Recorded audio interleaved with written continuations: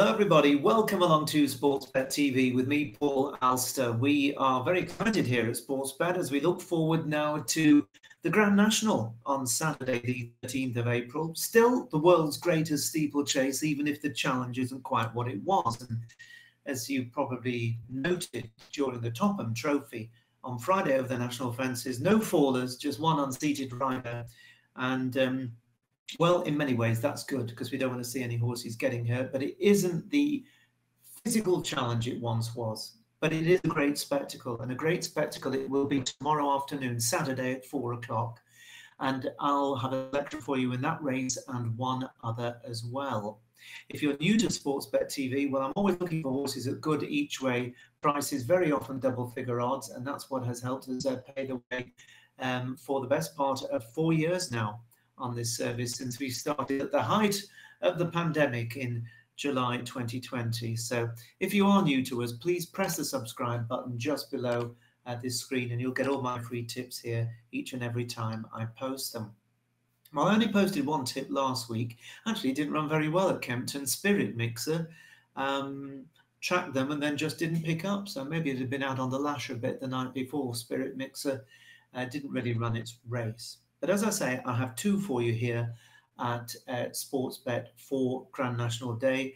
I've been having a very good time of things over at Out in Front. First 2 days of the Grand National meeting with a couple of really nice winners. And if you want to find out about my selections, 4 of them for Grand National Day, then you can check out how to join me at Out in Front by clicking on the link in the description box just below this screen. Well worth getting involved. Remember as well, we're also getting into the flat season, really getting underway with the big Craven meeting coming up at Newmarket soon, national fixture, Punchestown, and so many other great meetings going forward to the first Classic. But I'm going to take you to the first race at Aintree tomorrow because it's a 3-mile handicap hurdle run on soft ground, which is starting to dry out, but there could be some showers overnight that keep the ground soft. 22 runners, so quite a puzzle. And the very warm favourite is West Balboa for the all-conquering Dan Skelton, who sent out a very good winner of a handicap at Aintree on Friday. And West Balboa is up £6. £6 higher than her win in this very race last year. She also been targeted at this race once again, and there are a few trainers better than Dan Skelton at targeting them for a specific race. Going to be very much in the thick of the action, but at 7-2, there's not a lot of value in that price. A stable companion is Gwenny May Boy, who's won 3 out of its 4 races this season. Whether or not it's going to be capable of mixing it off a £9 higher mark for its most recent win at Newcastle remains to be seen. This is a much better race. Now, Monmiral came back to form in great style at Cheltenham last attempt for Paul Nicholls. Gone up £6, but has a chance of a very famous double, should still be competitive because in its time it's been a really good horse. Cuthbert Dibble is £5 better off with Monmiral for finishing 3rd in the Betemps and is an up-and-coming young stayer, while Bold Endeavour for Nicky Henderson gets a pull at the weights and was staying on in 4th that day and won't be far away. Now, Nicky Henderson's horses at Cheltenham, as we all know, were really down and out. They were under a massive cloud, but they've roared back to form at Aintree this week with Sergino, and of course, Jean Bon was terrific, winning earlier on Friday. He also has Chantry House, who is not out of this if he can come back to form, and he's got a rank outside of that. He's going to take a bit of finding called Russian Ruler. Now, William Mullins often has loads of runners in these big handicaps, but he relies on just one horse in this race. And it's a horse called Fine Margin, who was back down to favouritism at the Dublin Racing Festival at Leopardstown in February, but ran an absolute shocker. It was actually too bad to be true. So if you judge the horse on its previous run at Haydock, when it was second in a decent staying handicap hurdle, it would have to have a chance here.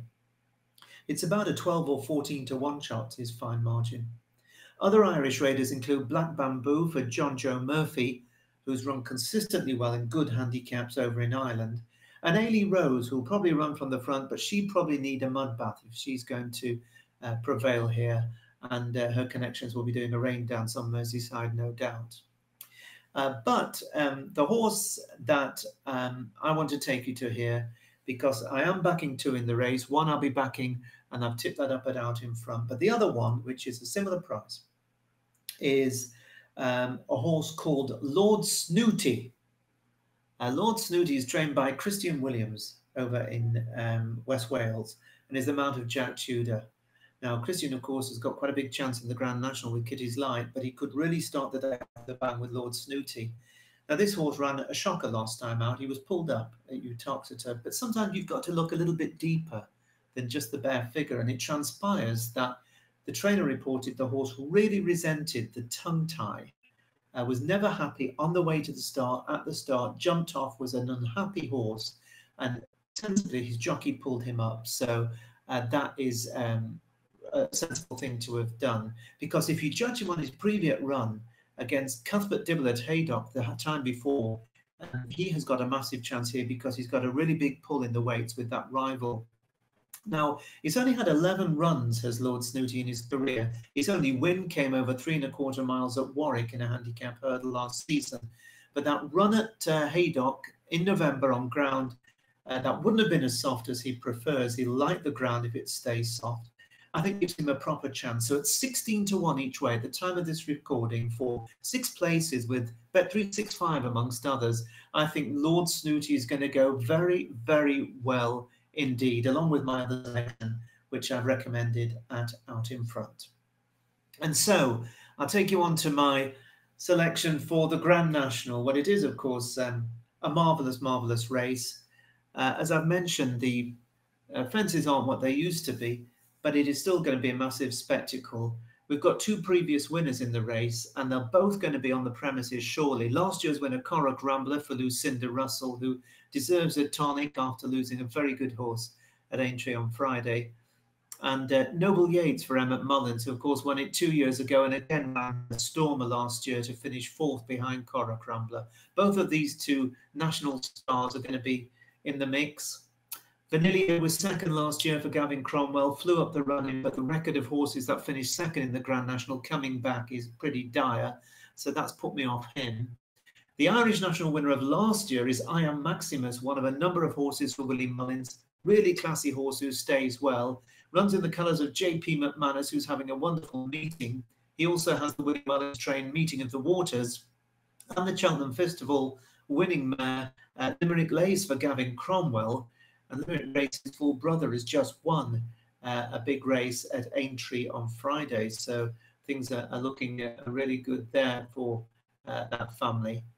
If the ground dries out, then the Christian Williams trains Kitty's Light, I think, could be a massive gamble.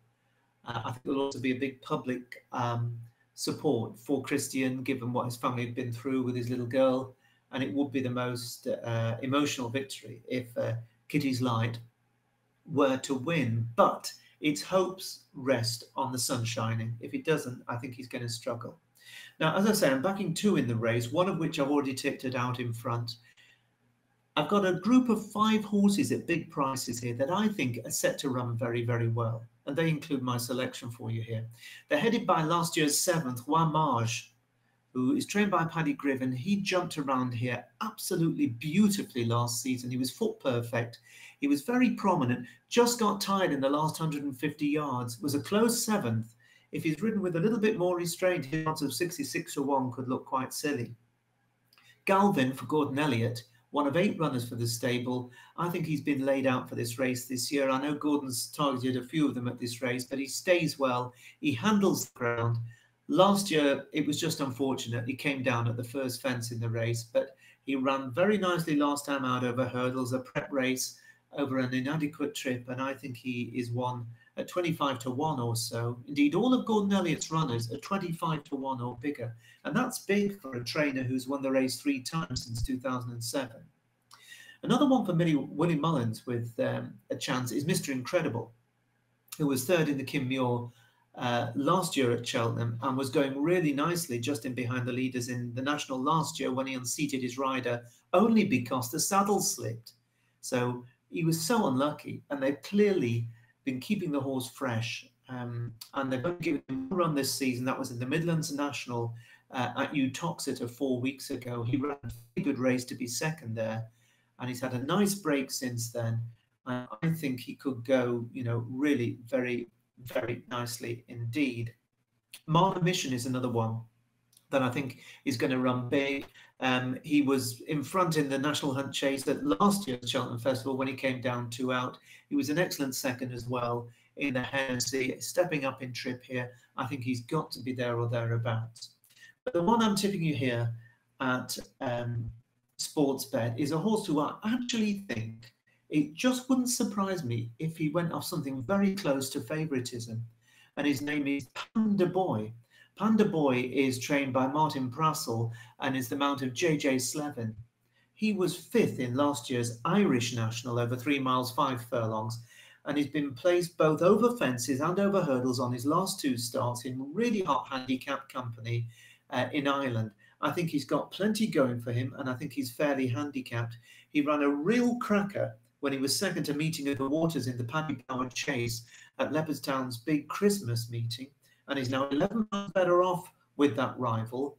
And then he again ran really well in a hot handicap hurdle last time out, probably running over hurdles to protect his chase rating.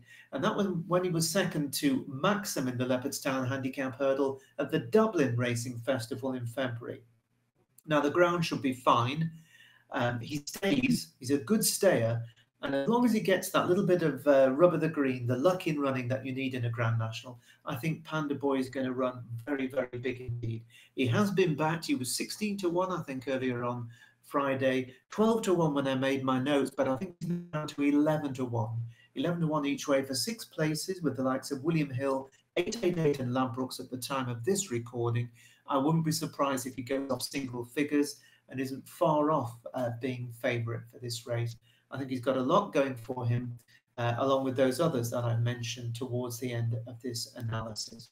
So whatever you back, first of all, I hope you get a run for your money. And that's what we all like to have, get around the first circuit and then hope for the best. But I think Panda Boy is going to run big, and I commend him to you as my selection. I'll be back same time next week with more. Best of luck, whatever you back in the Grand National this year. Bye-bye for now.